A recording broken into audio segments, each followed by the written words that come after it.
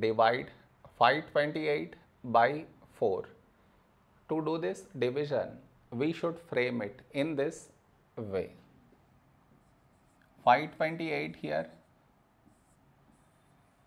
4 here. This is your step 1. Next, here we have 5, here 4. A number close to 5 in 4 table is 4 ones 4. Now we should subtract, we get 1. After this, bring down the beside number, so 2 down, so 12. When do we get 12? In 4 table, 4 threes 12.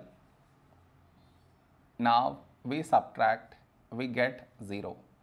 After this, bring down the beside number, so 8 down, so 8.